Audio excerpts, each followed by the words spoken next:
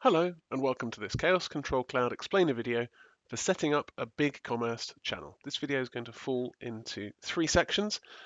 First of all, we're going to look at creating a new BigCommerce channel in your Khaos Control Cloud application.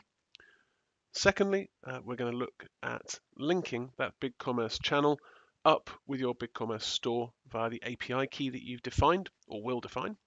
And then thirdly, we'll look at making that BigCommerce channel in Khaos Control Cloud work with regards to matching products and orders on import and make sure that you're delivering the level of service to your BigCommerce customers that they expect and that you want to deliver.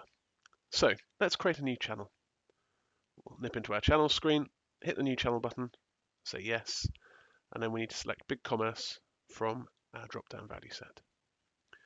If you've seen any of our videos for things like Shopify or setting up a WooCommerce channel, etc., this is all going to look eerily familiar. If you haven't been here before, I'll crack through just so that you're in the loop. So we need to give our channel a name. I'll be wonderfully generic with this one. So we need to define our import options. The first of these is the order ref format. So this isn't the reference that BigCommerce give you. It's the reference that Khaos Control Cloud creates every time it creates an order from BigCommerce via import. You can define a suffix or a prefix for all your BigCommerce orders. So for example, we could say we want all of our Khaos Control Cloud order codes for BigCommerce to be prefixed with BC. As long as you keep the squiggly brackets and the zero, then you can prefix or suffix with whatever set of characters you like. This allows you, if you're dealing with orders from Amazon or eBay or with a whole range of different marketplaces, it's a really quick and easy way of identifying which channel and orders come from when you're looking at a whole list of orders. Secondly, we've got our use generic customer setting.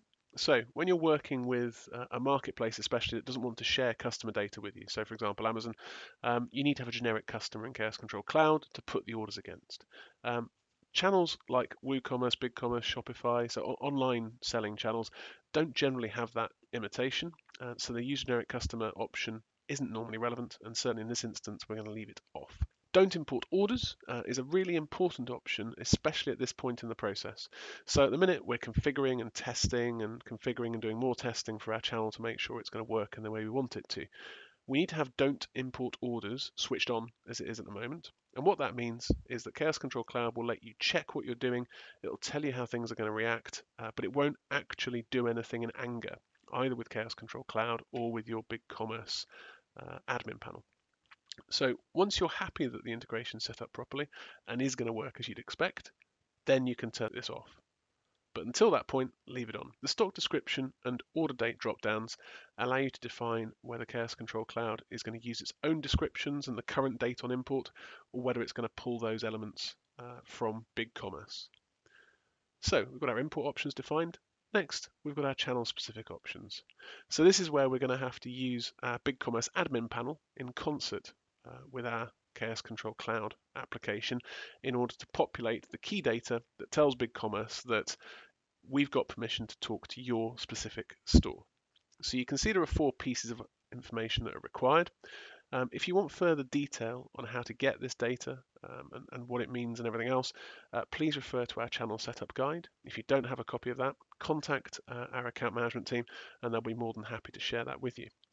For the purpose of this video, I'm just going to run through how we grab these 4 pieces of information from your BigCommerce admin panel. So you'll notice from the tabs at the top that I already have that open. So if I go to advanced settings and then into API accounts, you can see that I've already got an API account set up for Khaos Control Cloud. Now, as with WooCommerce, if anyone saw that video, BigCommerce is very similar in terms of when you generate an API connection in your admin panel, you've only got one opportunity to capture all of the critical data that we need in order to link Khaos Control Cloud with BigCommerce. So, as with the WooCommerce video that we did previously, I'm going to create myself a new test Khaos Control Cloud API account in here, just so I can show you all of that information being gathered. So, we need to give the account a name that's sensible to us. Could be anything from your perspective. I've called it Khaos Control Cloud Test 2 just for the sake of originality. The second thing we've got here is the API path. So this is important for 2 reasons. Firstly, this is the unique path to the BigCommerce API for your store. And secondly, you're going to need this specific store reference later on. You can grab it now, or I can show you how to grab it later on. it comes back in the text file that BigCommerce gives us with all of our key data. So I'm going to get it at that point. The next thing we need to do is make sure that we've specified all of our OAuth scopes. So what these are the different methods in the API, so the different elements of BigCommerce's toolkit that we want to talk to from Chaos Control Cloud. So we need to set customers, orders, order transactions, and products to modify. And that means that you're giving Chaos Control Cloud permission to talk to all those elements of the BigCommerce API and to make changes in your store. Okay, so once we're happy with this and all's good to go, we click on Save, and two things happen. Firstly, down the bottom left-hand corner, you'll see that a text file pops up. Obviously, I'm using Chrome, so other browsers may behave differently. So if we open that and show in folder, that's opened off the video, but I'll open it up in Notepad and bring it across for you. We've got a Notepad file here with all of our key data. It doesn't format it beautifully, but you can see that we get given the access token, the client secret, the client ID, the name, and that API path I was talking about earlier. We also have all of that data in this dialog here. So if you want to, you can just copy from the dialog. As BigCommerce highlight we mentioned before, this is the only chance you get to access this information. If you lose it or delete it or anything else, you've just got to create a new API key for Chaos Control Cloud in your BigCommerce admin panel. That's not the hardest thing to do in the world, and it's not a disaster if you do that. It's just a bit of a faff. So we want to make sure that our BigCommerce API credentials saved down. Again, as with WooCommerce and Shopify and the rest of them, you want to make sure they're nice and secure. Again, I'm not pixelating this because I'm going to delete this key after I've created the video. So please don't worry about the fact that you can see all this lovely API secret key data. Let's close BigCommerce down. We'll close that dialog down and then go back to Chaos Control Cloud. So let's get our channel specific data set. First things first, the store ID. So as we mentioned before, this is the element of your API path that refers exactly to your store. Okay, so it always comes after the slash of stores and before the slash for version 3. So we'll copy that and slap that into the store ID field. We then want to make sure we put in client ID, client secret, and the access token. There we go. So we've set up our general settings for the channel in terms of our import and naming. We've set up our specific settings for the channel in terms of the BigCommerce API we're going to be talking to on your behalf. That's all good. The last section of this video is going to cover how we set up our generic matching. So you want to match your orders on import so that we know which products on BigCommerce have been sold in Chaos Control Cloud. And we want to set up our default behavior on import so that the level of service we want to offer the customer is nice and clear in Chaos Control Cloud without any manual intervention. So to set up the product matching, as we have with all of our other channels, we use this central section of the channel screen here to define that process. So we're still in edit mode, and I'm going to hit new so I can set up a barcode type for BigCommerce to match on import. So click on our drop down, say barcode code. We're going to select our BigCommerce SKU from the same drop down. Okay, so what we're telling Chaos Control Cloud here is by default, we're going to match on product code on import, and then as a fallback, we're going to match on our BigCommerce SKU barcode type.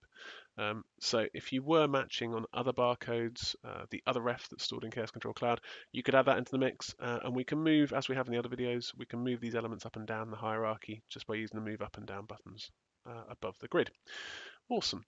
So the last section, as we talked about, are setting our specific group values for how we want orders for the BigCommerce channel to be handled on import. So as with Shopify and WooCommerce, there's only one element here. It's our global settings. If you've been using Amazon or eBay and Chaos Control Cloud, you'll be relieved it's a lot more simple. So we can set up our default site, classification, courier, and sales source on import. And I'll run through each of these in turn just to make sure it's nice and clear what's occurring. So by setting the default site on import for a BigCommerce order, we're telling Chaos Control Cloud which physical stock control site we're going to fulfill the order from. So by default, we're going to leave that as the main site. If you did physically have a separate fulfillment center for BigCommerce, you'd want to change this. Secondly, we've got our company classification, which I'm going to leave as retail, but if you wanted to segregate your BigCommerce customers out, obviously feel free to do so at this point. The default courier for our BigCommerce orders, I'm going to set to be DHL in this instance. Again, whatever courier is going to deliver the level of service you've promised on your BigCommerce website is the one to select by default here. And last but not least, we've got sales source. So as BigCommerce is operating as our website in this instance, I'm going to specify that as an internet/web order. So our channel is configured. If we hit save, we'll get our warning in terms of the channel's functionality needing to be activated. So when you get this warning, you need to have a chat with our support team. They're a lovely bunch of coconuts, and you can reach them on support@khaoscloud.com. This step just gives us and you a chance to sense check what's been set up to make sure that you're not going to hit any issues with regards to the way you're using BigCommerce's API or the way in which Khaos Control Cloud is being impacted by the orders you're bringing down. So we say yes, we hit continue, job done. I hope you enjoy using your BigCommerce channel integration. If you have any feedback for us or you have any questions, please do get in touch. Thank you.